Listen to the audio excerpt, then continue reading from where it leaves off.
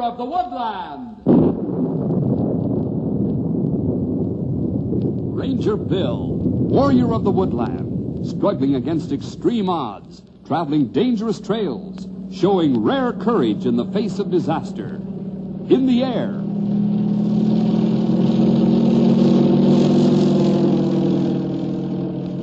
On horseback.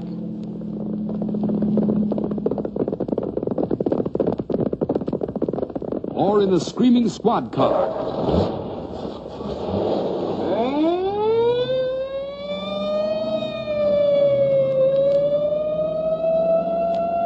Ranger Bill, his mind alert, a ready smile, unswerving, loyal to his mission.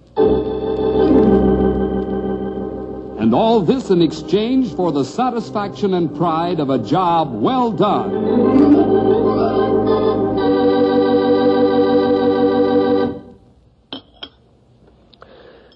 It's a good lunch, honey, but I just can't eat. You're worried about those reports of a strange man hanging around the school, aren't you? Well, aren't you? If anything happened to Elizabeth... Oh, Dave, you're letting yourself get excited about something that's past and gone. The police checked the school area yesterday and found no trace of a stranger. And what about the man Patsy Hill saw this morning? She says she thinks she saw. I think her parents made a mistake in warning her about him. The poor little tyke will be imagining strangers for weeks. All the same. I wonder if we should talk to Elizabeth about him. No, I don't think so, Dave. It'll only scare her. Anyway, I always pick her up at school. I guess you're right, honey. But I still think some precautions ought to be taken. If the sheriff won't do anything about it, I'm going to. Oh, Dave, Cal's doing all he possibly... I don't see how you can be so unconcerned. You happen to have a little girl 8 years old, you know. Yes, dear, I do know. Oh, I suppose you think Cal ought to close down the school and put a police guard around it. A police guard isn't a bad idea. Where are you going? To call George Owens. Maybe we'll just take a walk over to East Street and the school on our way back to the office. Oh, Dave, you're ridiculous. Well, take your walk if you like. Just don't bring the stranger home for dinner if you do meet up with him. I'm going to do the dishes.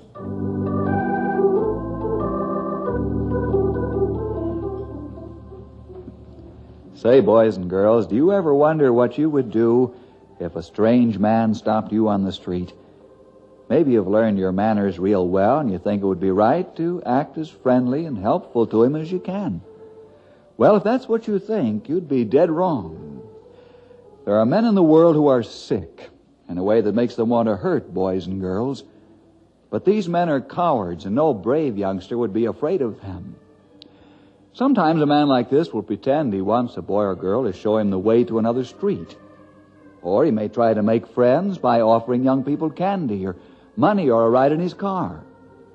If someday a man should stop you, the right thing to do is to have nothing to do with him and to hurry right home. Almost always that'll be enough to show him you're not fooled by him. But if he should keep on pestering you, tell him that you're going straight for a policeman. Above all, don't go anywhere with him for any reason. If little Elizabeth Johnson had known what you know about strangers, her mother and father wouldn't have had the nightmare experience they did have. And we wouldn't have this story in quite the same way today. Now let's go back to the Johnson home and see what happened. I call this story Elizabeth and the Stranger. No, Sandy. Go on now. You can't come in here. Elizabeth, I told you to come in the back door. I just waxed the hall floor, dear. Oh, sorry, Mother. Mother, I laid a trail in the garden just like I did at camp. You want to see it? Listen here, young lady. One trail I don't want to see is your footprints all over that new wax. When will you learn to pay attention? Well, the wax was all dry. I couldn't even smell it. You see, Mother, you can see my trail out of the window. You put one stone on top of another all along the way to show the trail. It does look like it took a lot of work. Oh, no, it was fun.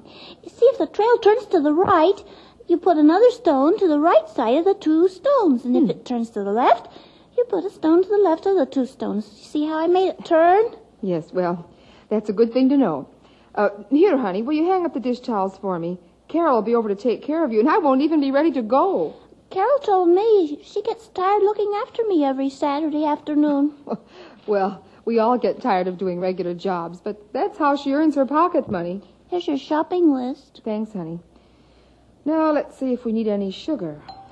Oh, that's Carol, honey. Will you run around to the front and ask her to come in the back door, please? Oak. Don't slam the door. Oh, when will she learn? Oh, let's see here now. I've got enough sugar. I know I don't need any potatoes. I guess that's everything. And I'm going to make a grass trail next.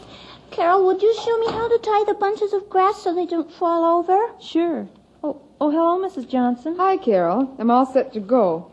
Don't let any flies in the house if you can help it. There's milk in the refrigerator, and I think there's some pie in there left over from dinner. Elizabeth will show you where it is. What time do you think you'll be back, Mrs. Johnson? Oh, about the same time, Carol. Why?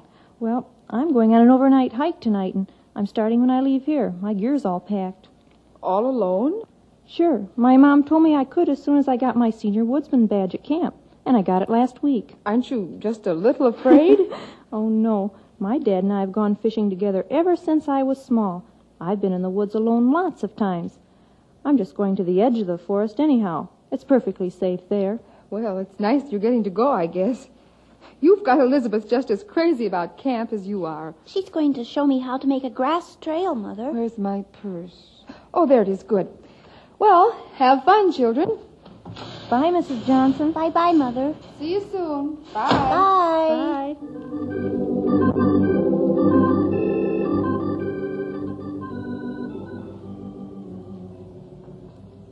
Bye, Mrs. Johnson. Thanks for the pie. Oh, you're welcome, Carol. Thank you for coming. Have a nice time on your overnight hike. I will. I'm going out to pick up my stone trail, Mother. Well, good, dear. But you won't need your sweater. It's still quite warm out. Oak. Oh, Elizabeth, thanks for setting the table, honey. That was very thoughtful of you. Carol helped too, Mother. Well. Oh, let's see here. I wonder if there's anything in the paper about a man loitering around a school ground. I don't see anything. That's good. Dave gets all worried about the smallest rumor.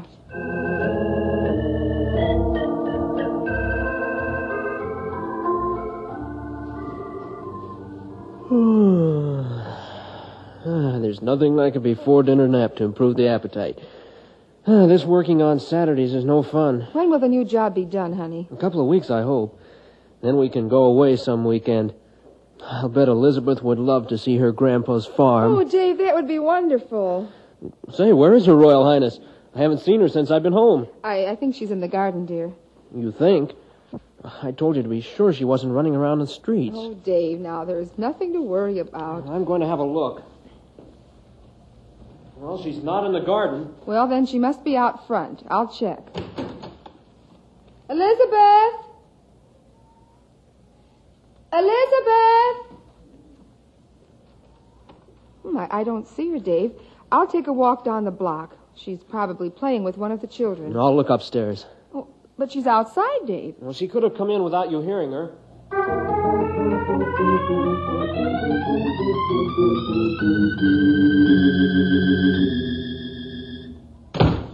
Dave, I can't find her. What? Did you look all over the house? Yes, all over. I kept thinking I'd find her curled up asleep somewhere. Well, Dave, what are we going to do? Call up Carol.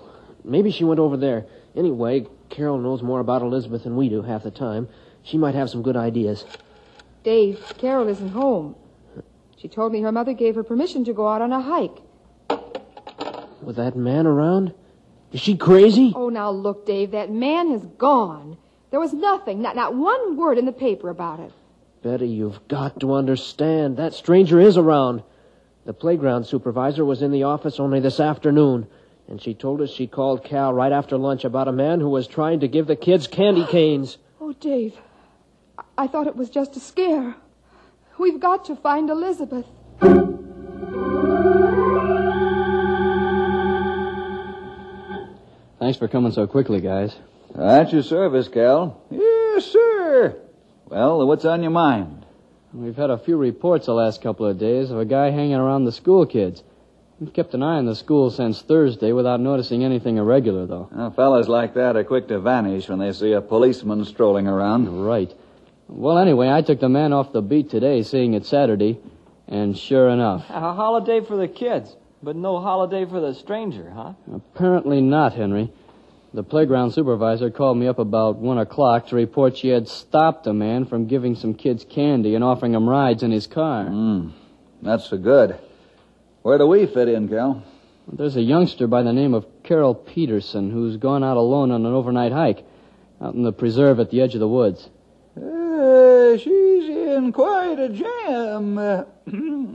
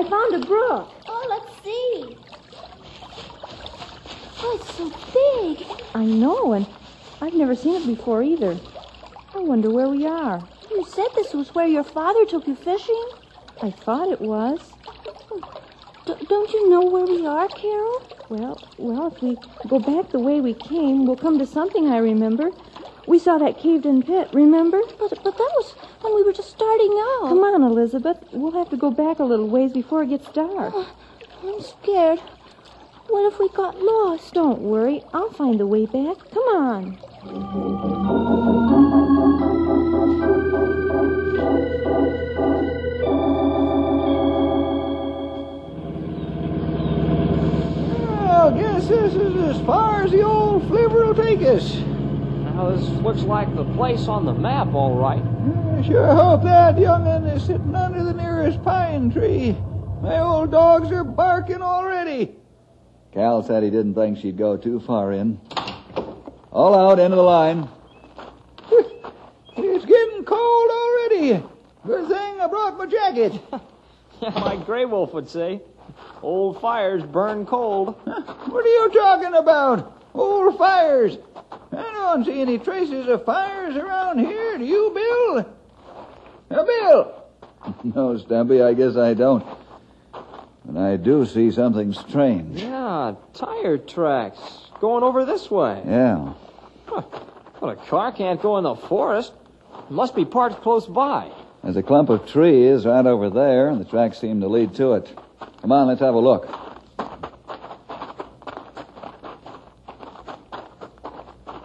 Well, what do you know? A car, sure enough. Isn't even locked. Anything in the glove compartment? Let's give a look. No, it's empty, Bill. Hey, the license plates are out of state. You think it might belong to that stranger? What would he want out here? I don't know. Maybe he has a camp in the forest. Let's move, fellows.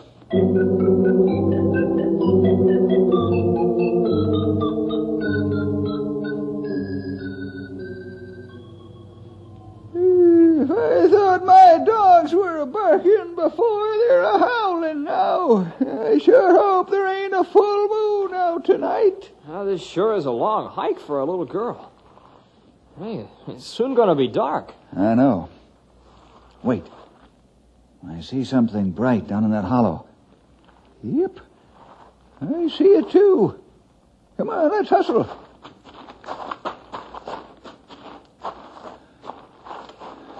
Henry, looks like Carol Peterson, but she's unconscious.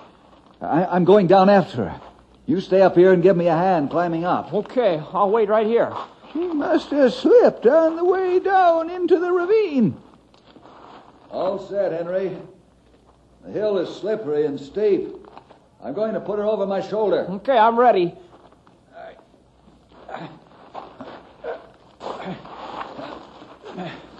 I can't quite reach your hand. I'm slipping back. Wait a minute. I'll lie down. Now, reach for me. All right, good idea. All right, now pull. Okay. Only a few more steps. That was a climb. She's a sturdy little girl. Looks to me like we should scoot her to a doctor just as fast as we can. There's a bad bump on her head. You're right, Stumpy. I checked her to see if she had any broken bones. I think her ankle might be sprained. Well, come on. Let's quit beating our gums and start hitting the trail. Yeah, you and I can make a chair with our arms. We can carry her. Now go on ahead and clear away anything in the path. Good. The faster we get her to a bed, the better. It's getting dark.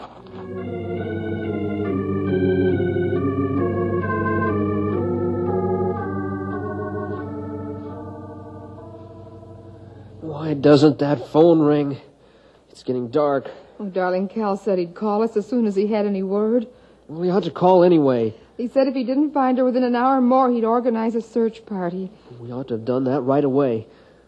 Oh, Betty, we should have warned her about the man. It's my fault. I'll get it. Hello? Oh, Mrs. Peterson. Sure, just a second. Betty, it's Mrs. Peterson. Oh. Hello, Sue. Oh, no. Is she hurt badly? Hurt? Is it Elizabeth? No, dear. It's not Elizabeth. It's Carol. No, Sue. Dave thought you meant Elizabeth. No, we haven't. Oh, Sue, I'm going crazy waiting. Are you going to the hospital now? Oh, sure I will. It'll only take a minute. I'll be right over. Bye. What happened to Carol? The forest rangers found her in the preserve. She'd fallen down a ravine and was unconscious.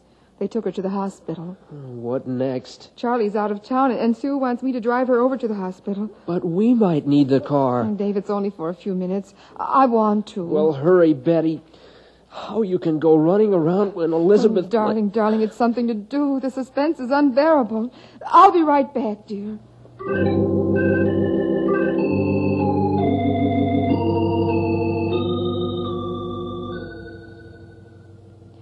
Now that I've seen that Carol's all right, I have to go home, Sue. I hope she wakes soon. The doctor said it was just a slight case of shock. Thank you again so much.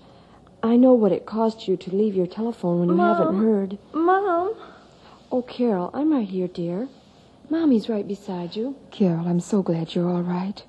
I'll see you again. I have to go now. Is Elizabeth all right? We haven't heard yet, dear. Elizabeth? How did you know she's missing? She told me that you said she could come. Don't be mad, Mrs. Johnson. Mad? Carol, was Elizabeth with you? Carol, dear, do you mean Elizabeth went with you?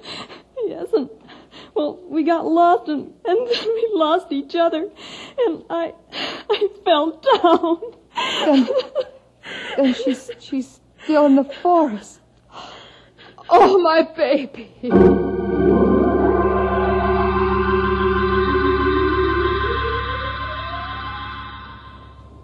I left word for Bill to see me at your home, Dave. Fine. I only hope he gets here soon. He's taking such a long time. Well, he was on his way back to the station when I tried to contact him again. So I'll have to turn around and come back here as soon as he gets there. All that takes time. She set the table so I wouldn't call her in before supper. I wouldn't let her wear a sweater outside. She must be... I had a message to call here, ma'am. Yes, come in, please. Oh, Bill, thanks for coming back. Henry's out in the car with Stumpy. I think the man you're looking for is hiding out in the preserve. What? No. Bill, there was another little girl with Carol Peterson today. These are her parents, Mr. and Mrs. Johnson, Bill Jefferson. How do you do? How do you do? Now, don't get upset, Mrs. Johnson. She can't be far from where we found Carol Peterson. We'll get her home in no time at all. We better get going, Bill. I want to come. She won't know any of you, my poor baby. Should I take our car, Cal, and meet you at the preserve? You know where we're going in, Mr. Johnson? No. That's all right, Bill. I'll take him with me and park by the car you found. Good. It won't be long, Mrs. Johnson. I'll see you there, Cal.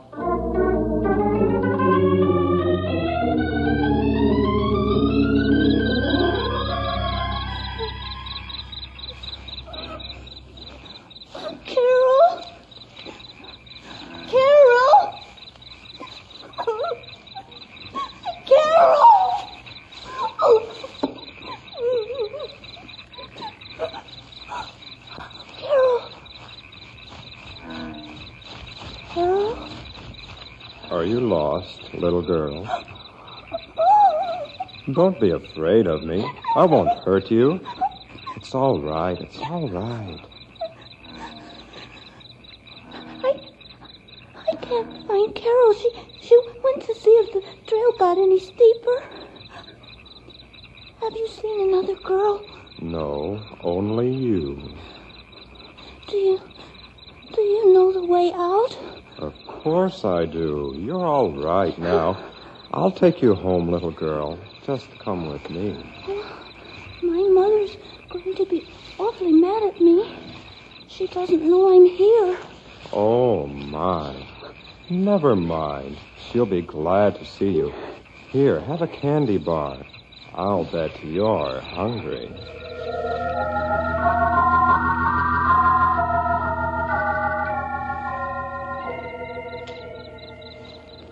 I thought I heard a child calling. She must be close by. We just passed the ravine where we found Carol. We did? Well, call me weak eyes. I didn't see it. It's hard to see, Stumpy. It's getting so dark. Well, let's call again. Elizabeth! Elizabeth! Elizabeth! Elizabeth! Elizabeth! You two are giving me a sore throat. Stumpy, shine your light over there. Huh? Oh, sure. I can't figure it out. She would have been wandering around in a circle. She can't be too far. You should hear us calling. I know. I was sure I heard her a little while ago. What did you stop for, Bill? Yeah, what do you see? Look, on that bush, a candy bar wrapper. Bill, are you sure you're all right? I may be wrong, but I have an idea our stranger friend is around. Oh, lots of campers throw paper in the forest. This is the second wrapper I've seen like this. stuck low in a bush. A child would put it there. Well, it does look like a fresh wrapper, all right. Hey, get it? The little girl didn't have any food with her. Keep flashing those lights around. Come on, Henry. Let's call some more. Elizabeth! Elizabeth! Listen, I think I hear something. Someone's calling me. Oh, come on. I don't hear anything. If you go back that way, you'll never get home. But I hear it. Listen. I'm here. I'm Be here. quiet, you. Stop your crazy yelling. You don't want them to find me. You aren't taking me home. Wait. I hear it. I'm here.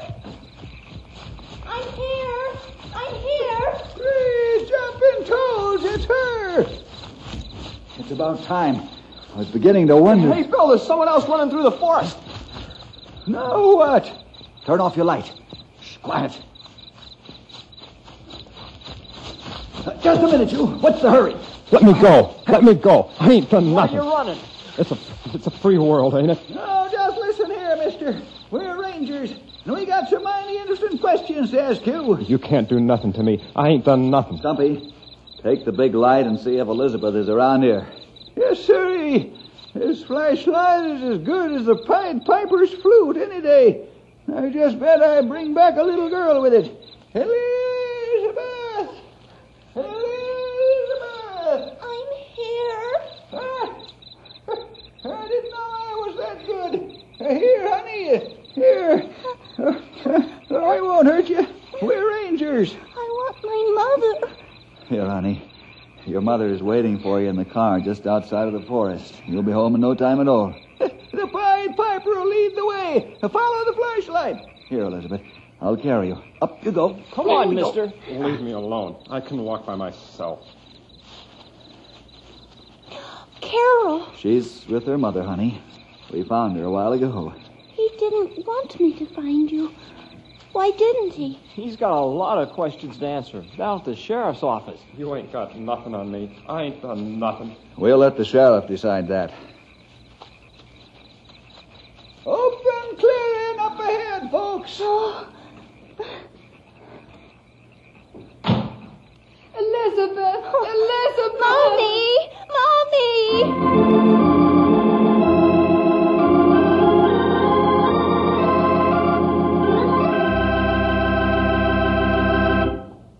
Elizabeth more than learned her lesson. And when the stranger was faced with attempted kidnapping charges, he learned a lesson too. In fact, when the whole story got around Knotty Pine, all the youngsters were reminded about the right way to act with strangers. Hope you were too. See you next week for more adventure with Danger Bill!